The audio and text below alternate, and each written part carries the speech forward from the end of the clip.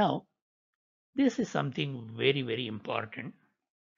Often in the posterior triangle, there is a very, very prominent vein, uh, virtually subcutaneous in location. Um, it runs down from, say, along the lower border of the neck, down lower border of the mandible, down towards the clavicle.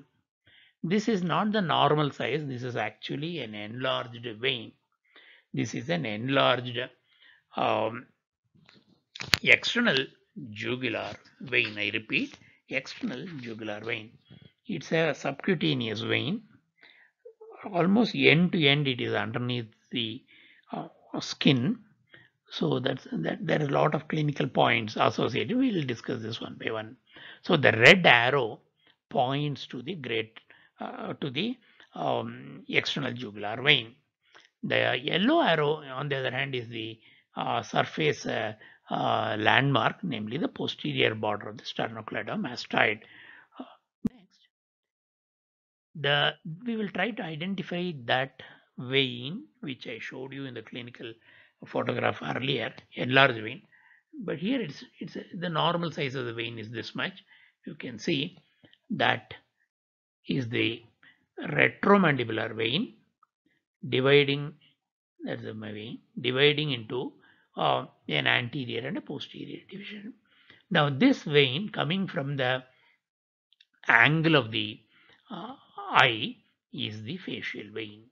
Now the anterior division of the retromandibular vein joins the facial vein to form the common facial vein. Then the posterior division of the retromandibular joins the posterior auricular and forms the external jugular vein. I repeat, forms the external jugular vein. Now that's how that vein, what you saw in the previous slide, can be explained in the dissection. Now this is from another specimen, but notice that this vein is unusually large. Now that justifies the size of the swelling you saw in the clinical photograph. Obviously, there is something wrong. There is some pathology with this vein. The pathology may not be with the vein itself. Usually, these veins are dilated secondary to uh, a pathology in the heart. Let us say there is a um, tricuspid stenosis. I'm just giving as an example.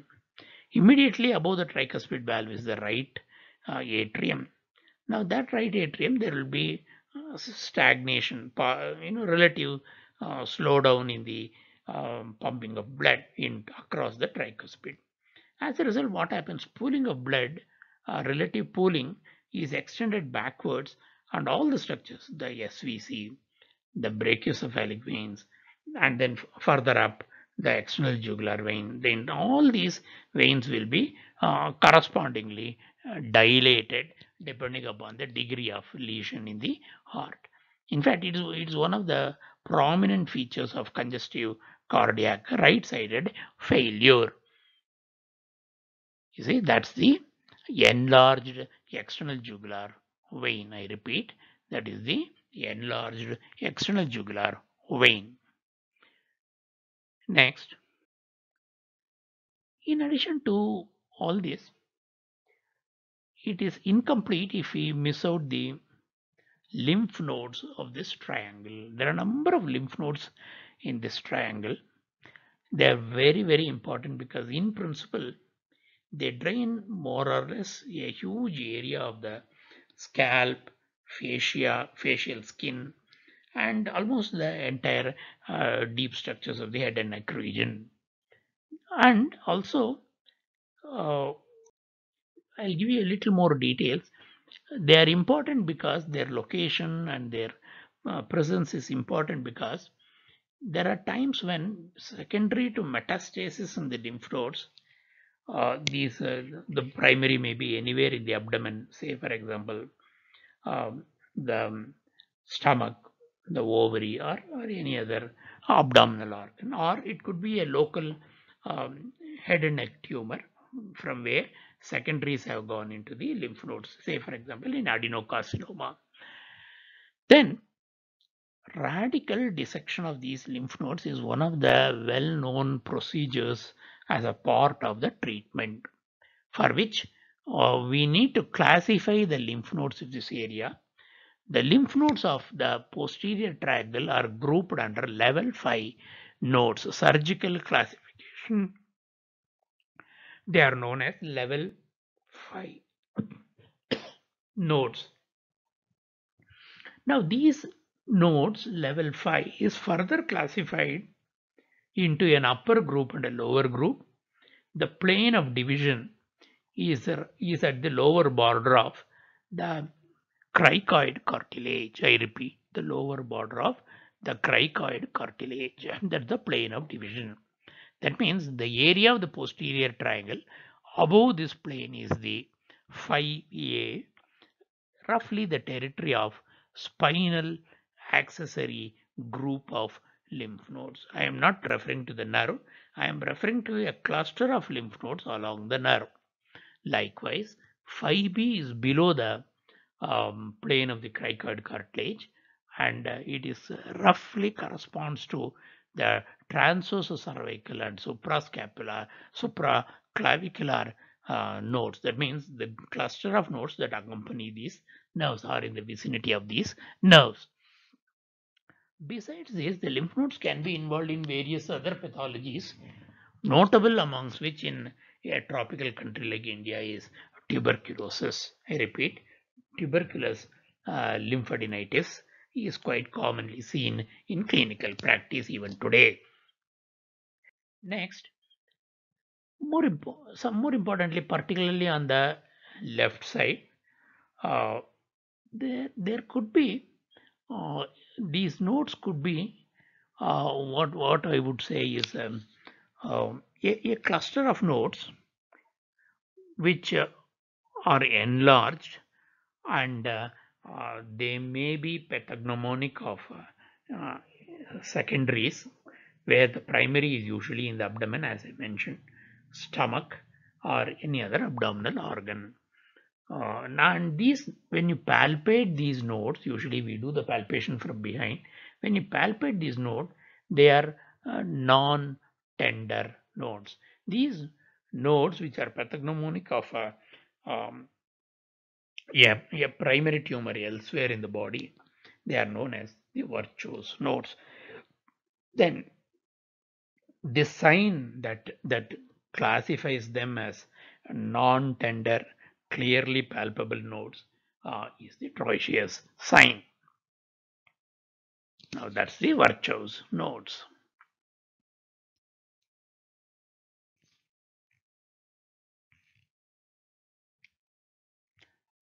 Take a look at this.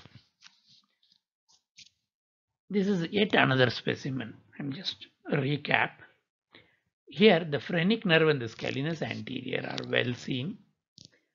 Next, the scalenus medius is behind, and the upper trunk of the brachial plexus is also clearly visible. There's nothing much, it's a repetition, but in a different slide. Now that's the Erb's point. The suprascapular nerve can be seen emerging from the upper part of the Erb's point and running posteriorly and laterally towards the edge of the scapula, upper edge of the scapula.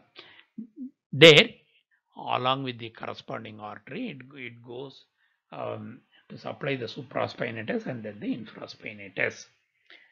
I repeat, right below the middle trunk of the brachial plexus is also well seen in this specimen. Now, this here I have removed the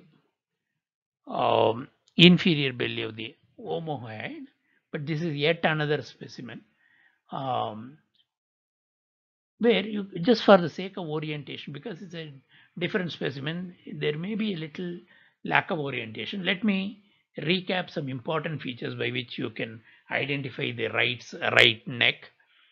You see, clavicle at the back. Right now, don't worry about that circle, flashing circle. That's the larynx and the trachea, so that gives you an orientation. The upper part is the head region, the lower part is the thoracic region going down. And that area marked by the circle is the area of the lower part of the posterior triangle. I have removed the inferior belly of the omoid, so I really can't say strictly it is subclavian triangle. It is a subclavian triangle plus a large part of the occipital triangle. Next, you see the scalenus anterior has been cut uh, to show a few deeper structures. Next, that area I have enlarged, that area marked by the circle. You can see again the scalenus anterior. Now that is the subclavian artery. That is the subclavian artery. Because of its relation to the scalenus anterior, the scalenus anterior is anterior to the second part of the subclavian artery. Therefore, the artery is divided into part 1, part 2 and part 3. This very vividly brings out that. Remember the scalenus anterior has been cut. Next, upper trunk of the brachial plexus, middle trunk of the brachial plexus, and much lower down there, the lower trunk of the brachial plexus. All the three trunks are clearly seen as they emerge uh, from behind the lateral border of the scalenus medius. In other words, between the scalenus medius and the scalenus anterior. Now, again, um, this artery, as it comes into relation with the scalenus anterior, particularly its second part, lies on the first rib, upper surface of the first rib. This is a very important clinical point because in the event of any major bleeding of the area distal to the artery, lateral to the artery, particularly axillary artery and limb, upper limb, gentle pressure on the subclavian artery, press it against the first rib, it will block the artery and it will reduce the bleeding considerably in the areas distal to it. It will not completely stop because there are a lot of collateral circulation and anastomosis, particularly the scapular anastomosis, but nevertheless it will bring a significant reduction in bleeding. Now that's the suprascapular nerve emerging from the Erb's point. Now that's the suprascapular artery going downwards and laterally, going backwards and laterally to join the suprascapular nerve. Then the vein that I have kept pending in the discussion all along is the subclavian vein. It is right in front of the subclavian artery, particularly at the region of the scalenus anterior. It is anterior to the scalenus anterior, whereas the artery is behind. The subclavian vein is in front. This is very important because the artery, as it comes out behind the scalenus anterior, takes a sheath of the prevertebral fascia along with it laterally towards the axillary artery. But the vein is not behind the scalenus anterior. It escapes this prevertebral fascia. Therefore, it is not constrained by any limitations and it is free to expand in the event of any pooling above blood.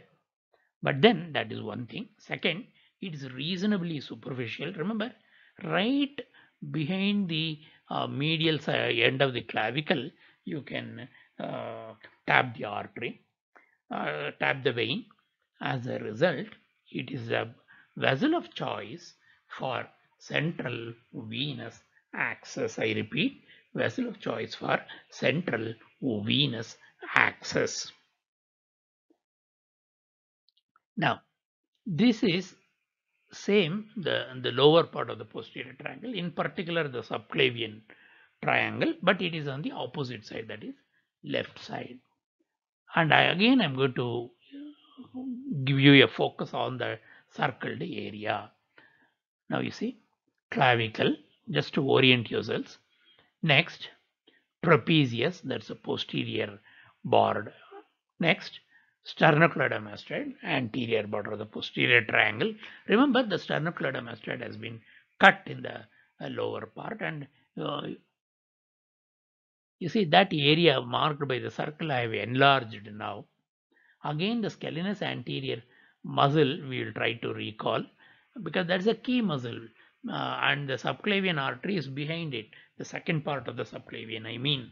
So, therefore, medial to the scalenus anterior, you will see the first part of the subclavian artery. By the way, scalenus anterior itself was identified because of the phrenic nerve in front of it, as I already told you. Next, that's the upper trunk of the brachial plexus, middle trunk of the brachial plexus. Next, now see, that is a subclavian artery, first part. It runs laterally, goes behind the scalenus anterior, that form the second part, at which stage it is right above the upper surface of the first rib.